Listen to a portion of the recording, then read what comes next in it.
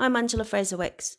I am a birth mum, which means I lost custody of my eldest two children 16 years ago, predominantly due to domestic violence.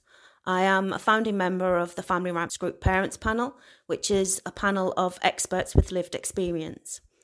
During my time of my involvement with my local authority, I genuinely didn't understand that what was happening to me was abuse.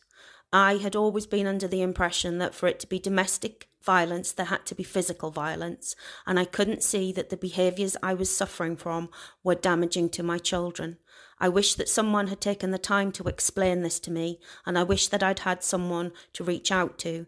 At the time, I wasn't aware of the existence of the Family Rights Group. Anybody listening to this now, if you feel that you may be a victim or that your local authority has mentioned to you that they have concerns around abuse, please reach out to the Family Rights Group.